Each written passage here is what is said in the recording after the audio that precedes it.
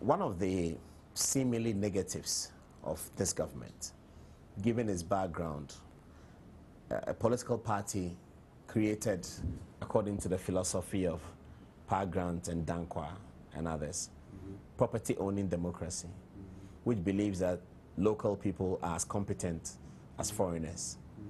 That then comes through the Buzia regime and comes under Kufuor, who declares a golden age of business, comes into power, and 7 indigenous banks are gone down, taking off the scene. First of all, no prosecutions have occurred. The people have lost their jobs. And the concern really is, if Bank X was paying these 1,000 people every day, how does government take over and says, I cannot pay them? So many people have lost their jobs at the different tiers. Couldn't it have been done another way to pluck out the culprits and keep the people working, keep the enterprise working, keep the brand working, especially as is finance? This is being thought about both by MPP opponents and some analysts as a very sorry point within the Akufo-Addo administration. Indigenous businesses have been lost. Let me just attempt to answer this with a quote from the Bank of Ghana, press release 4 weeks ago. Just part of it, it says, we have no evidence on record to show that the previous management took steps to mitigate the risk of ultimate failure of these institutions, as it was required to do under the Banks and Specialized Deposit-Taking Institutions Act 2016, Act 930, which came into effect as far back as September 2016. In the face of the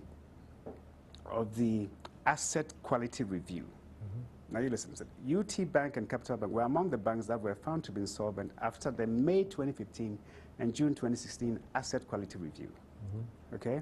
The 2 banks had ample opportunity of the AQR to raise the needed capital to restore capital adequacy to the regulatory minimum, but failed to do that. It goes on to say, while under Ghana's ECF program with the IMF, which started in 2015, the IMF provided recommendations on how the banks determined to be distressed under the AQR were to be handled to avert a financial crisis. The then management of the Bank of Ghana failed to implement these actions that would have halted the eventual collapse of a multitude of financial institutions. Now, my point is that... But they've only mentioned 2 of the 7. No, they UT and Capital. Yes, but even if you go and read the former President's State of the Nation address in 2016, he accused the Bank of Ghana then, okay? This is John Mohammed's 2016 State of the Nation. Of lapses in their supervisory role as the regulator of the banking sector, of the financial sector. Okay, so I think this government has not collapsed any banks. But they have. No, they have not collapsed this bank. Where's UT the Bank? Banks, where's Unibank? The banks were collapsed by a combination of factors. Go and ask the depositors of these banks that before they went down, were their checks been on it? Were their checks not being on it? Were their checks been on it? I don't know. Go and ask the depositors. We didn't hear that. Were their checks been on it? When they go to the ATM, were they able to take money out all the time? You know, so when you look at the problems that were there, then you ask yourself, and all these things were identified as way back as 2015. Okay? But the solution then was pump them with more money. Yes. Okay? Pump them with more money. And where is that money coming from? The taxpayer. The taxpayers' money. Yes. And then you are pumping them with more money, as we saw with UT, as we saw of Unibank, as we saw of all these banks. And eventually they still they didn't have the liquidity. Even after you gave them more money. Precisely. You know, so but they were paying the 1,000 people that Ken Ofori-Atta and the Bank of Ghana have put out. UT was paying them. UT was paying them. They're paying their staff. Capital was paying their staff. Now government takes over and they have to go home. No, I think we must be fair to what the facts were. These banks were insolvent. And I don't, they were insolvent. I think that's understandable. Yeah, the banks but in their were insolvent situation, they were paying the people. There were staff who were not being paid. I don't want to actually pick these banks. But the facts are clear. I don't think any of the banks will say that they were in a position to stand on their own 2 feet. I don't think any of the banks will say that. Kofi Amwabe has said that about UT, that he was expecting. It's put up a video. Have you looked at how that bank was being run? No, I've not. I don't have the expertise in that area. I'm just saying. But I listen to him. They understand that they made mistakes. For instance, I can give you just one instance where there were about 5 related companies for one client. And that client used 3 assets to secure 3 assets. The value of those 3 assets were nowhere near any of the loans that they were applying for 5 related companies. Same 3 assets. And use the same 3 assets, okay, to use it as collateral for 5 related entities. And even that asset, or those assets, were not even a quarter the value of the loan. Are you talking about UT Bank? UT Bank, yeah, because you mentioned UT Bank. I see. Okay, and it's not like the client, and I don't want to mention this, but it's not as if the client took those assets to different banks. We are talking about the same bank. So the supervision of the bank's credit committee failed. Precisely. But you see, the banks... But there has to be prosecution in there. Shouldn't there be? Well, I expect prosecutions to... Taking very long. I expect... But is that why you closed down the bank? You can take out the people, the culprits. The banks close themselves down. The banks close themselves down. And I think what government or the Bank of Ghana has done, of course, because they needed government to now come in and issue bonds to support the depositors. And for just the banks and the microfinance, we're talking about what? Close to about 3 million depositors. Now, you have a situation, I think the question that one has to ask is, if you had 12 billion cedis as a president, okay, would you use it to rescue banks that they needed, or use it to implement your manifesto promises? That's the question you should. But rescuing the banks connects to a lot of people. Yeah. As you say, 3 million people. But because it was necessary. Yes. Because the 12 billion or eventually... So 12 billion has been used. 11.2 billion was used to secure deposit of the banks. We're not even getting to Then DC had the press conference where they are challenging that. Did you hear that? Adongo says there's no evidence that an account was debited and an account was credited, that he's calling on the Ministry of Finance to show that, because he doubts it. Adongo is a member of parliament for the... Well, Adongo should doubt his own figures, but that's a different matter. I'm not here to debate Adongo. I've seen a lot of his arguments, and I think... But are there figures to back God these? Bless him. There's 11 billion stuff. Oh, of course there are figures to back these. And there's a credit and a debit.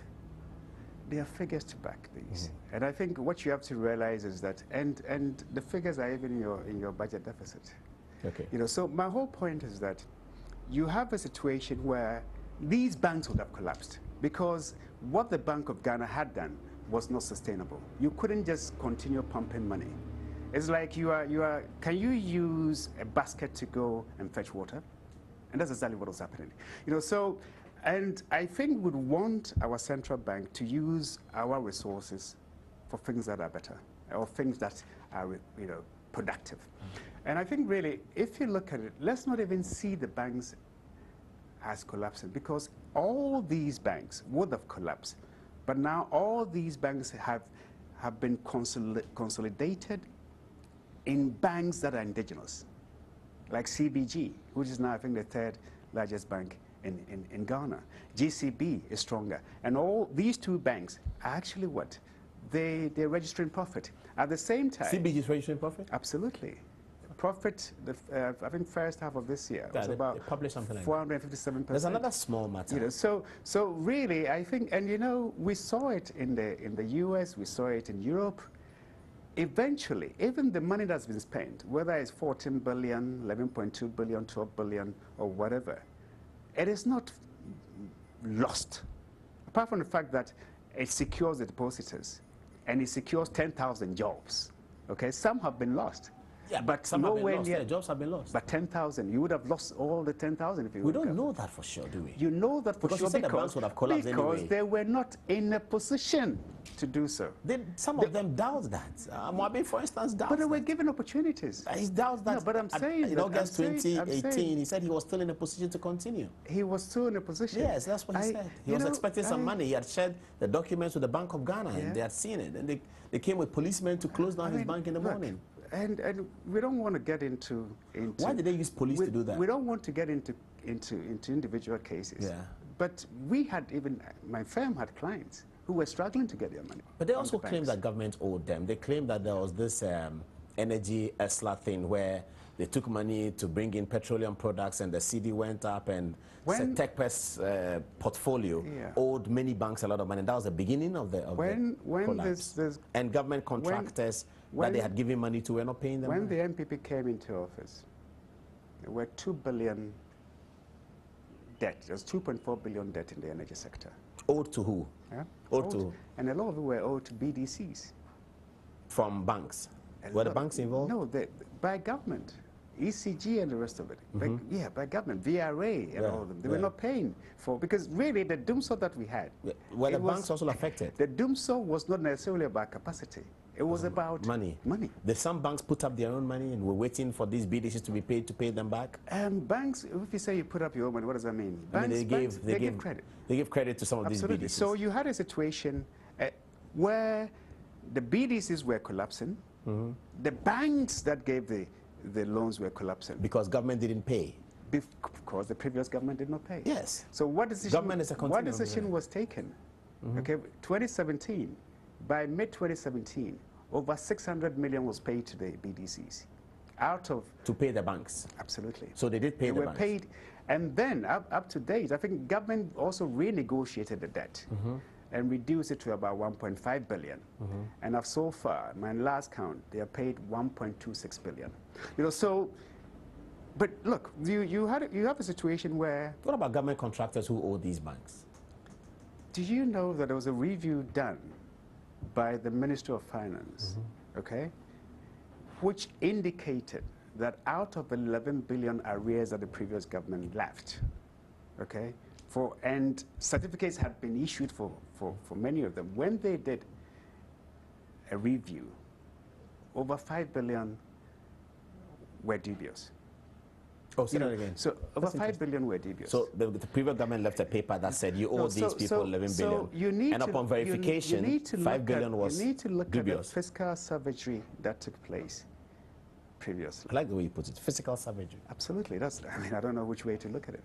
You know, so... But that's also criminal. Shouldn't it be? And where's the Attorney General? Well, those are matters that we have to look into. On one instance, even Metro TV can confirm this, okay? Where contracts of about 1.2 billion Ghana cedis were given through YEA, okay? You remember Agam's group? Yes. Okay? They were given contracts that were not budgeted for. Within 2 months of President Mills's death and John Mahama taking over, they were given contracts that were not budgeted for. And out of these contracts, some of them, in one instance, 50 million loan from JIDA. In one instance, 900 million were paid. And when they were paid, Asontaba, Agam's group, were paying Metro, paying GBC, paying Crusading Guide, Daily Guide, newspapers, apart from Statesman, we didn't benefit from it, paying them for adverts of the ruling party. So you had a situation, okay, where government issued contracts that it had no budget for, and then pays the contractor, and then the contractor goes boldly with impunity to then pay for adverts, including billboards of the government. That's how our coffers were abused. And that's why we're in this situation. That is why 3-4 years after discovering, after producing oil, becoming an oil-rich country, we had to run to the IMF for rescue. For some of these shareholders, okay, they should focus on what they were doing when they had that fiduciary duty, okay, to look after the funds of their depositors, not to abuse them, not to use them as their piggy bank. So that's really what happened. So you have a combination of things happening. A government that was issuing contracts it couldn't pay for. It had no idea how it was going to pay for. But for whatever reason, it was just issuing contracts. Okay? I mean, there's one small matter that people talk about in terms of the criteria that was used to revoke the licenses of these banks, and this is capital adequacy ratio, etc. There's a concern that there's a particular bank whose status in capital adequacy ratio will be worse than some of the banks that have been closed down. But because that bank belongs to an MPP stalwart, that bank is still in place, and they point to bias.